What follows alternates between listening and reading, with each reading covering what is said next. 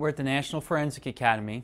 Earlier we discussed the proper steps to capture a shoe wear impression photographically. The next step in capturing a shoe wear impression is to cast the impression. There are numerous types of materials that are available for casting impressions. One of the primary used is dental stone. It's a product that dentists use to cast impressions of teeth. There are also a number of other manufacturers that manufacture similar products specifically for forensic uses. The next thing that we will need is a fence.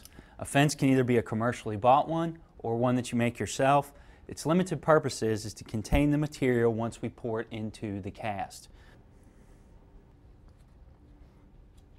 The next item that we'll need will be some type of paint stick, wooden spoon, or something of the like. What we will use this for is when we pour our casting material into the cast, we will hold this just above the cast. So as the material goes down, this slows the velocity of the material, keeping it from damaging the substrate and the impression, thereby losing information. This will help us prevent that. And lastly, it's always good to have some type of container that you can transport water in. It's not always readily available depending upon the location you're at. These are best to fill up before you go somewhere that you think that you're going to need the water. The last thing that we need to make sure that we have is some way of marking the cast. There are numerous ways to do that. One is to write directly on the cast. Once it begins to set, you can write right on it with a permanent marker, or while the cast is still wet, you can bend the corner of an index card, stick that down into the wet material, and then it gives you a really nice surface to write on. The first thing that we need to do is put our fence into place. When we put our fence into place, what we do not want to do is shove the fence into the material. If I shove this fence down into the material, I take the chance of disturbing the impression by causing cracks and other things in it. So what I want to do is I want to cement my fence gently on top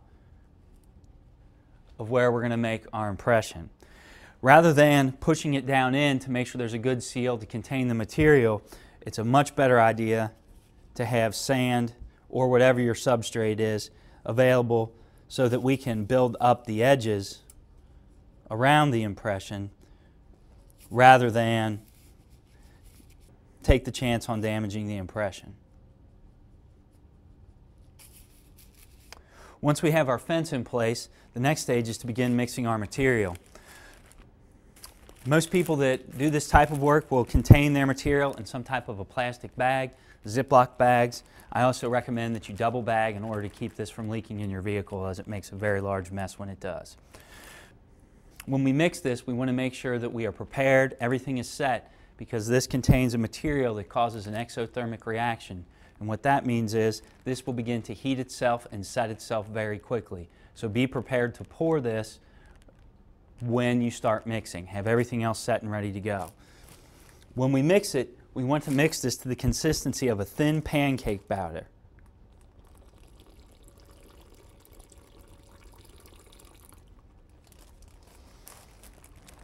As you're kneading this, it is important to make sure you leave the top of the bag open, because if you do not, you can run the risk of causing pressure through the kneading process and rupturing the bag.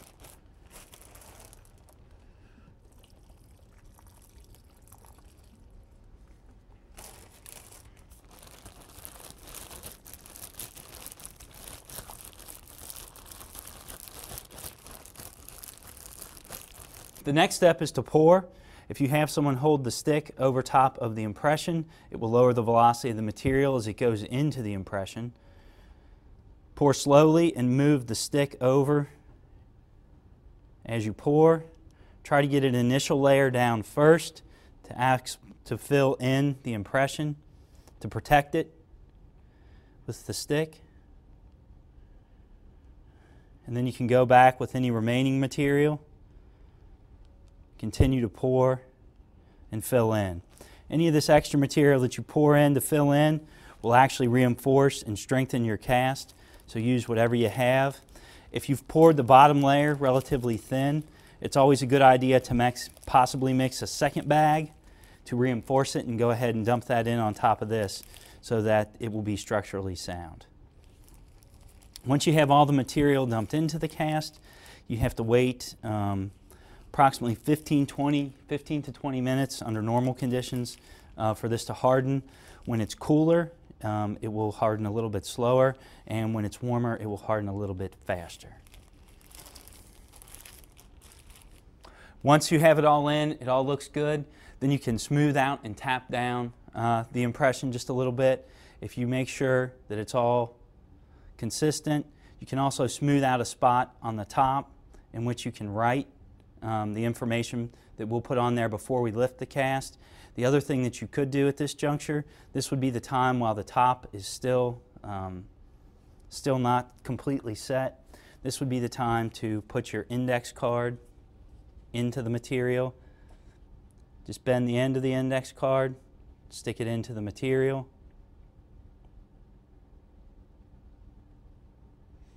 and let it set there.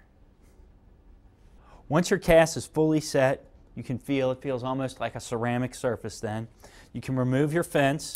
This is particularly important when you have a cast that has filled the entire fence. It's much easier to remove the fence before you lift the cast.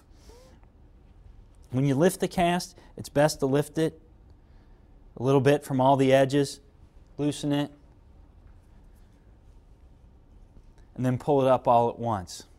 As we discussed earlier in the nose portion, we do not want to remove this material from the bottom. That can be very important to the examiner. This needs to be transported to some secure facility and dried. When we made this cast, we added a lot of water to it. If we immediately package it into a box, that water will come out as it dries and break down the integrity of that box, thereby potentially harming the integrity of your evidence or having it fall out of the package. So it's best to let this dry first, then package it appropriately in a paper box and zip tie it down to keep it from moving.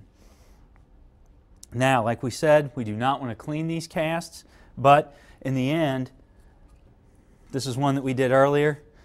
This is the quality of the cast that you will end up with. This is ultimately what the examiner will see when they do their comparison.